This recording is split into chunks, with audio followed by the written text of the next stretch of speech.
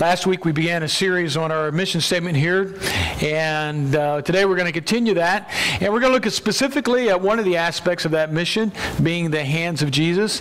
And we're going to, hopefully, is it working back there? We've had some technical challenges today. We're hopefully going to hear and see a song. I want you to listen to the words of this song as it challenges us to think about the hands of Jesus, and then what can we be as a result of that.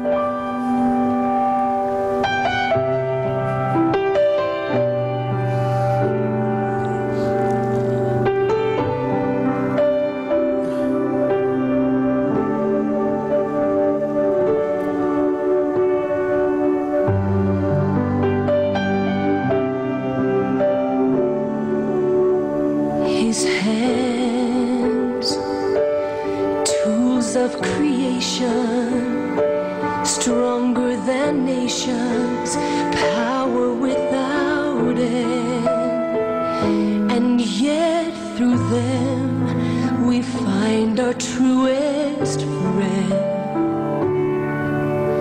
His hands, sermons of kindness, healing men's blindness, halting years of pain. Waiting to be held again. His hands would serve his whole life through, showing man what hands might do, giving, ever giving endlessly. Each day was filled with selflessness, and I'll not rest till I make up my hands what they could be, till these hands become like those from Galilee.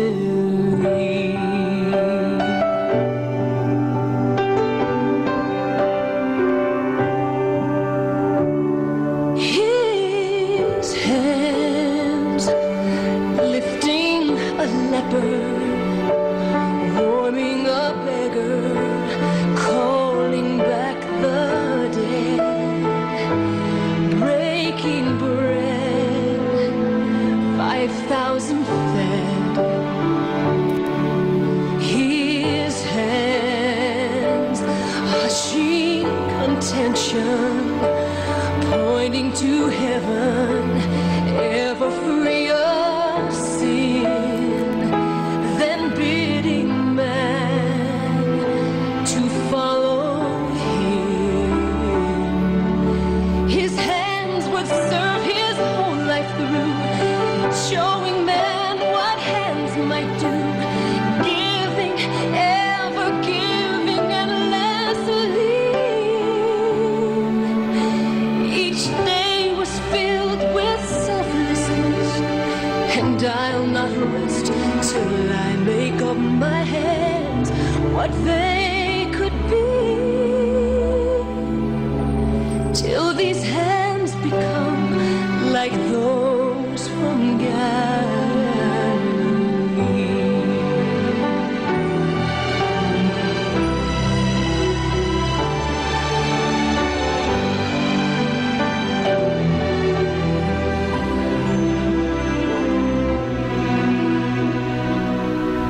His hands clasp in agony as he lay pleading, bleeding in the garden.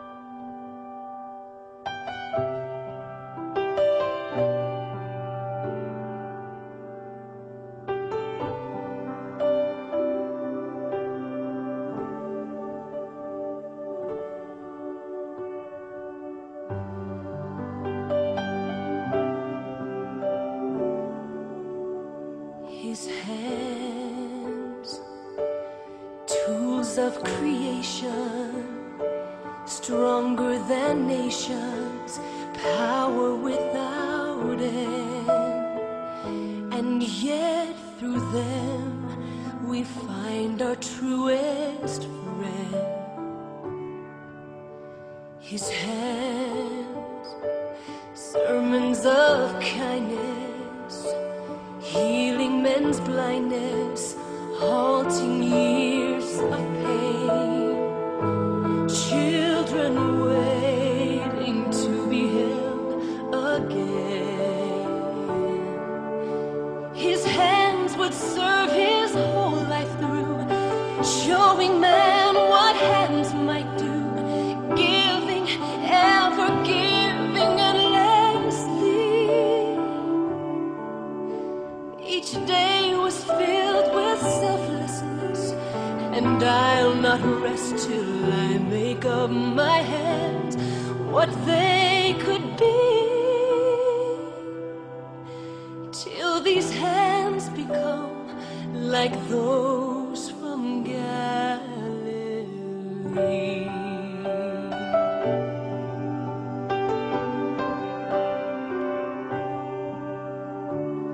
His hands, lifting a leper, warming a beggar, calling back the dead, breaking bread, 5,000 fed. His hands, hushing contention, pointing to heaven, ever free of sin, then bidding man to follow him. His hands would serve his whole life through, showing man what hands might do, giving, ever giving endlessly. Each day was filled with selflessness, and I'll not rest till I make up my hands what they could be, till these hands become like those from Galilee.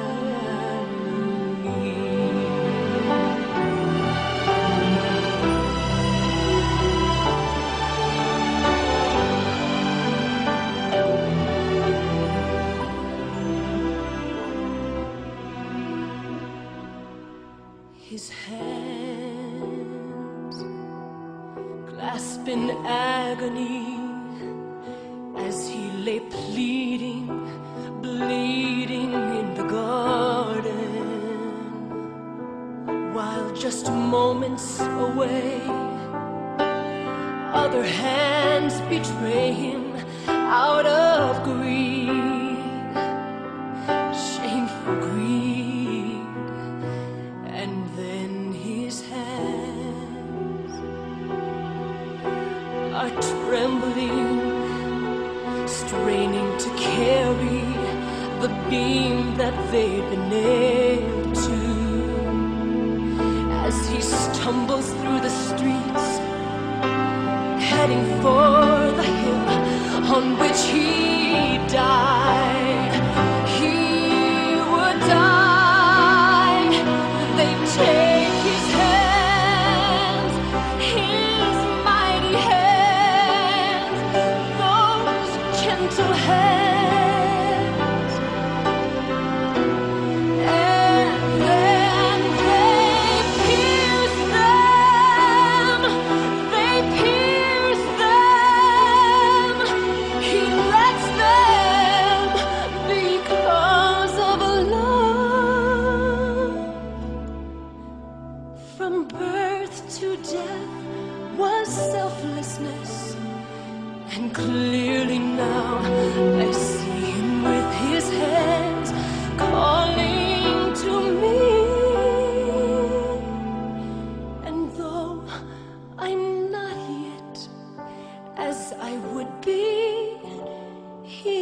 shown me how I could be.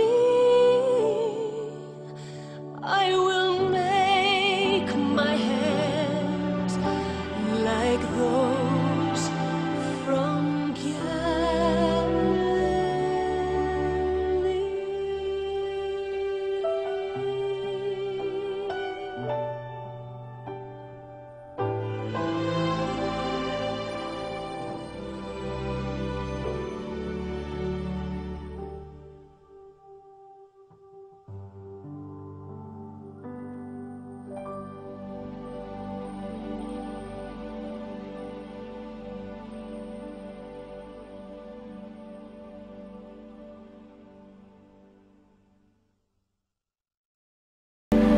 I like the last phrase, part of that song where it says, He's shown me as I could be, and I will work to make these hands like His of Galilee. You know, it's a wonderful message and a wonderful thought as we think about just being like Jesus.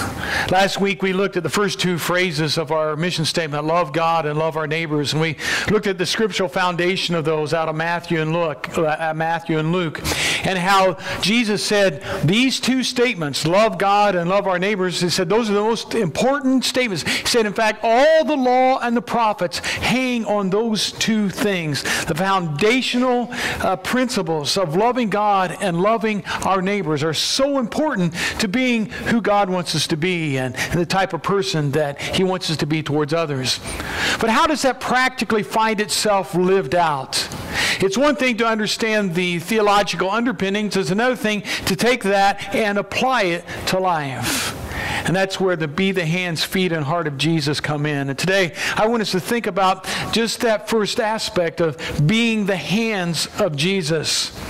Now, some might ask, well, can you really be the hands of Jesus? Is it possible to be Jesus? Well, yes and no. We'll probably not walk on water or feed, 5,000 with 2 fish or 5 loaves of bread or touch the leper or heal the lame or raise the dead. But does that mean that we should give up on being the hands of Jesus? What does that mean? What's behind that concept? What does it involve for us? You see, Jesus said, be ye perfect even as your heavenly Father is perfect. He didn't say, well, I want you to think about it. I want you to make a stab at it. Give it your best shot and go ahead and try to be like, as good as you can be. No, He came forward with a very bold and forthright statement. He said, be ye perfect, therefore, even as my heavenly Father is perfect. And we had this discussion on this mission statement. Do we use be the hands of Jesus or strive? And we settled with, no, you can strive at a lot of things, but sometimes we're always looking for, as Tom said in his communion meditation, excuses. And I like this challenge. We need to be the hands of Jesus. Not that we're going to be perfect at it, but I found that people basically respond to their expectations or the challenges given to them. When I was in youth ministry, I was a dean of a high school week of church camp several different times, and I found the best weeks that I had is when I would address the kids, and whenever we had opportunity, you'd always be announcing things and stuff. I'd tell them how good they were doing, how great it is that they're here, and all of these things, and we had some of the best campers and some of the best weeks. And I think a lot of it's because they lived up to that expectation. They said, you are in this mindset and you're doing well. And they lived up to that. And if Jesus would just said, well, I want you to give it a shot. I want you to think about, being kind of like God. And if it works out for you. But He doesn't. He makes a bold statement. He says, be like. Be. Action. Strive as hard as you possibly can. Be like Jesus. Is that possible? How does that happen? Well, I read a story about a missionary. Said he was shipwrecked, floated on shore of an island, and the natives on the island came out and found him there, and they took him in, they nursed him back to health, and he ended up just living with them, and he lived there. And for 20 years. And stories told of how missionaries came 20 years after he had found himself shipwrecked there, and they got off the boat and they immediately began telling him about Jesus, telling the people on the island about Jesus. And they said, "Oh, we know who he is. He's lived with us for 20 years. See, that first missionary, he lived in such a way that they understood who Jesus was. It's being who Jesus is.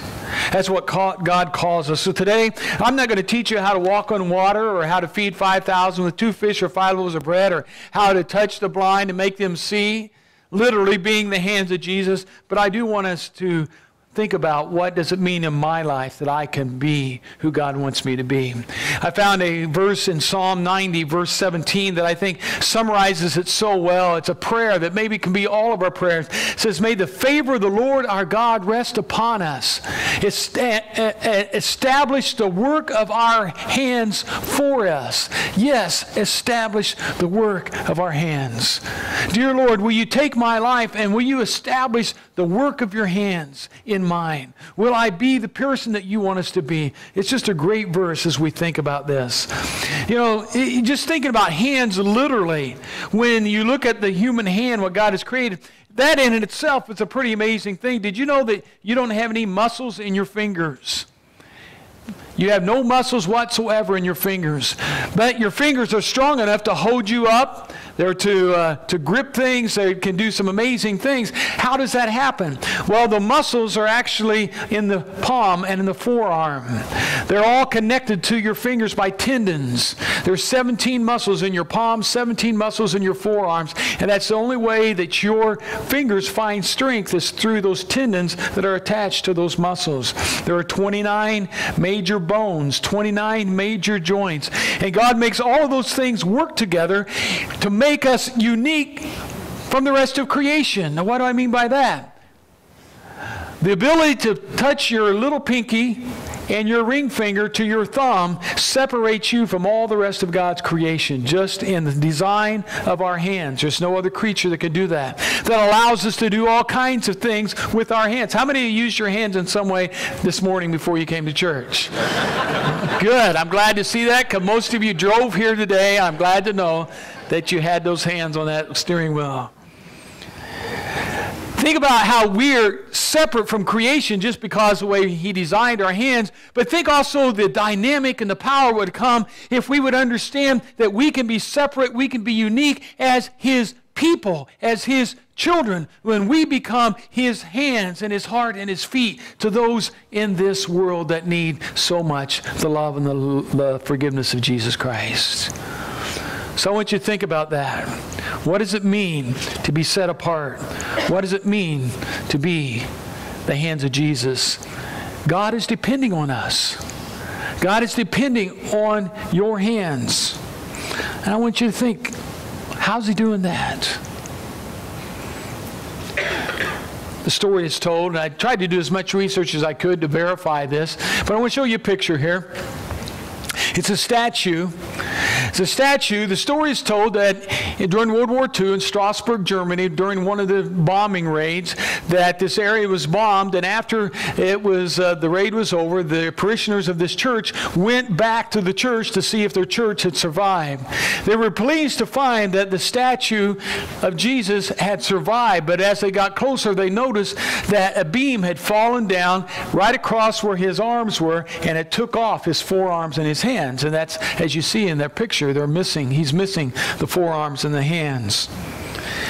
Well, they decided to set the statue back up and decide what to do. A sculptor in the area came and offered to replace the broken arms and hands and restore the statue to the way it was. But the church leaders met to consider what they should do, and they decided not to accept his offer. Why? Because they felt that a statue without the hands of Jesus would be a great illustration to the fact that God's work is to be done through His people, to be His hands to those who need help. And there's that statue. It's a great visual. Paul said it this way in 2 Corinthians chapter 5, verses 19-20. He said, He has committed to us the word of reconciliation. Now then, we are ambassadors for Christ, as though God were making His appeal through us. We are ambassadors for Christ as if God is making His appeal through us. He is depending on us to be His hands in a world that needs help. So today I want to throw out a few thoughts and ideas on what it means, what God wants us to be if we are to use our hands for Him. And the first is simply this: our hands are to be hands of serving, or hands of service. Mark chapter 10, verse 45 says this: For even the Son of Man did not come to be served, but to serve. You think of the rulers and the people we think of in the New Testament and the Old Testament time, or just any time in antiquity, rulers, they were the ones to be served. They had servants. They would take care of all their needs. You've probably seen movies like I have of some of the Romans. They would even lift their hands to eat. They'd have people come and they'd feed them grapes, you know. They wanted to be served all the time. And yet Jesus says, look, I've not come to be served, but I've come to serve. And maybe the biggest illustration that we're aware of is when Jesus in the upper room there took the basin and the towel and went around and washed the dirty feet of the disciples. And He taught them an amazing lesson on service. God calls us to have hands that serve Him, to apply what we know in practical ways. It's interesting, when I was in seminary, after I'd gone to Bible college there in Lincoln, Illinois, there were some students there that they loved to study, and they loved school. And they were there all the time, and they were the ones always, at all the special seminars and things. And when they would graduate, they would decide that they were going to go for another degree. And they'd stay around and they'd work on, I called them professional students. And what was sad about several of those guys, they never went out, though, and got involved in ministry. They never preached on the weekends. They never got involved at all in a weekend ministry. They had all the knowledge. They could write the papers. They could attend the lectures. They could do all those things. But somewhere they failed to go out and be the hands of Jesus. I think God wants us to understand His Word. I think He wants us to study. I think we need to understand the deep things of God. But if that's all you do, then you've fallen short of what God has intended for you. You see, Jesus, He had hands of service. He did things that nobody else would do.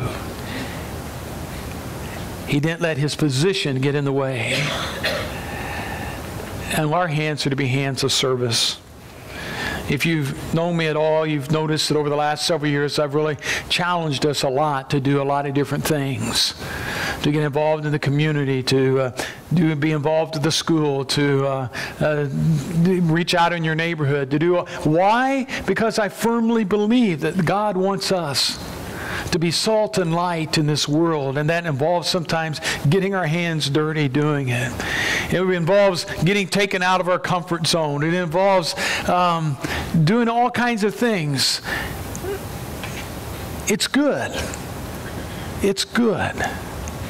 I've had people who have come to me and they've dealt with depression. Now, I'm not a professional counselor or a psychologist or psychiatrist or anything like that.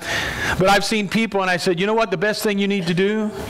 The best thing you could do for yourself to get yourself out of this cycle is you need to get out and start doing something for someone else.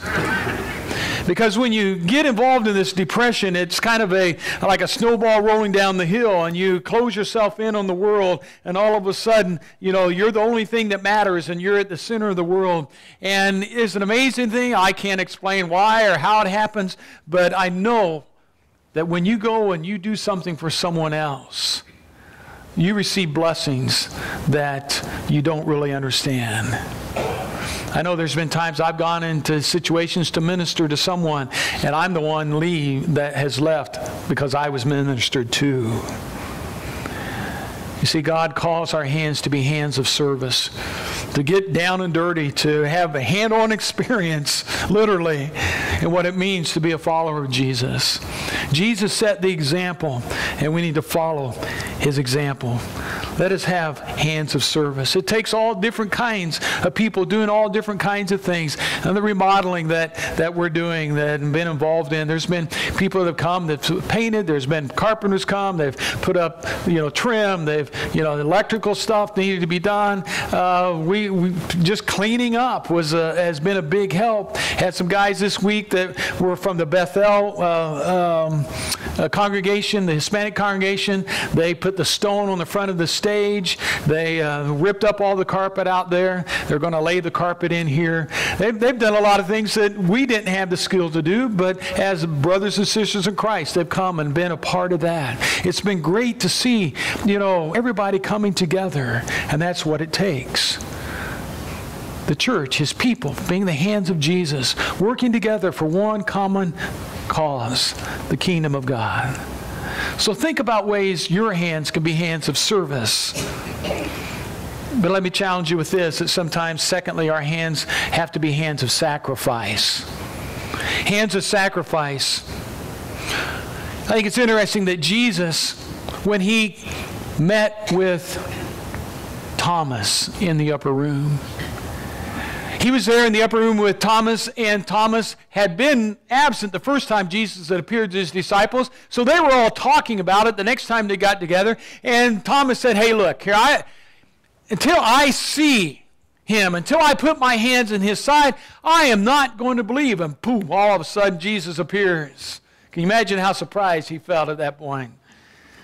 And in John chapter 20, verse 27, he said this to Thomas, put your finger here. See my hands? Reach out your hand and put into my side. Stop doubting and believe. He literally used his hands to show Thomas that he really was who he was. His hands of sacrifice. And Thomas believed. Our mission sometimes means sacrificing. It means sacrificing some of our time, some of our money, some of our energy, some of our comfort. And it's different for everybody in different ways. But I really encourage you and challenge you to think about, how can my hands be hands of sacrifice? To go to the next level that maybe I've never gone to before. To do something for someone that a year ago I would have never dreamed of doing. One final thing, our hands need to be hands of love. We need to reach out to God and accept his love. I like the Psalms. Psalm 143 says this, I remember the days of long ago. I meditate on all your works and consider what your hands have done. I spread out my hands to you. My soul thirsts for you like a parched land.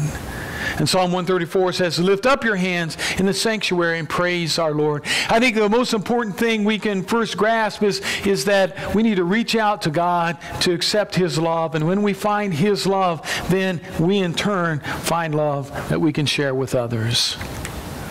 Paul tells Timothy, lift up holy hands of prayer without anger or disputing. Hands of love, touching people that need to be touched in ways that we never thought possible on our own strength, but only through his.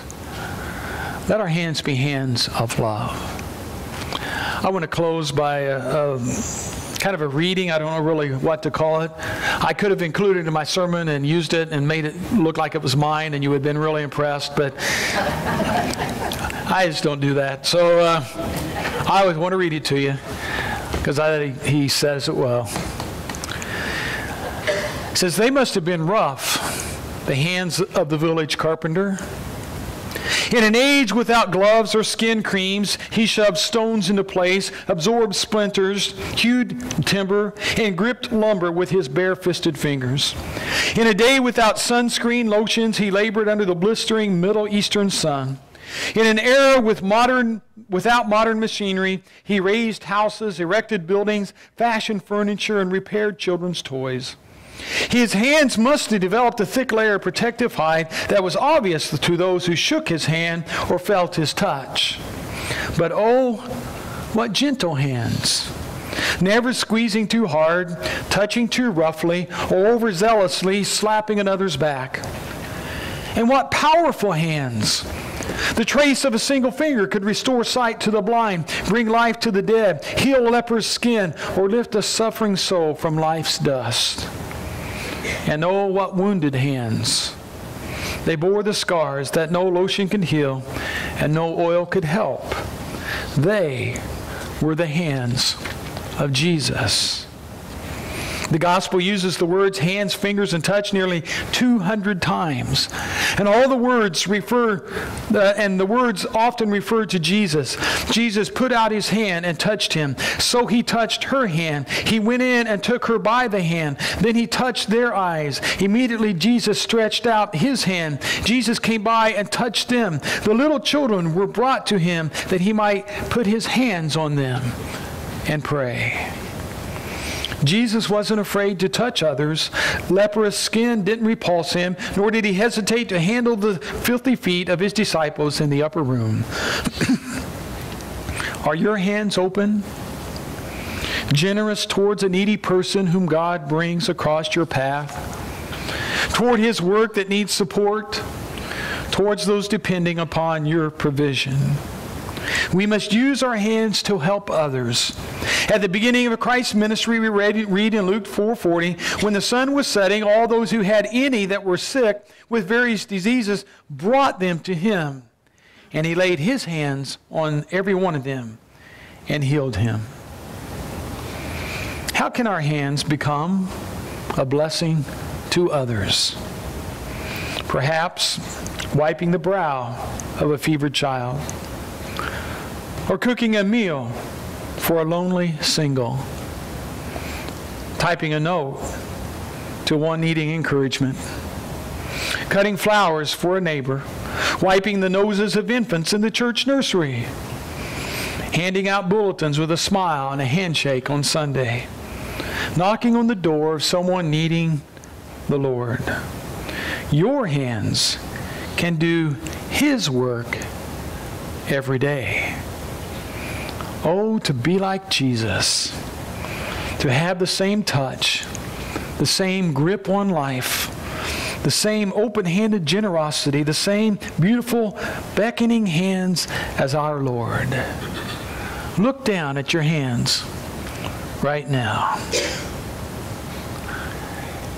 May God use them for his glory.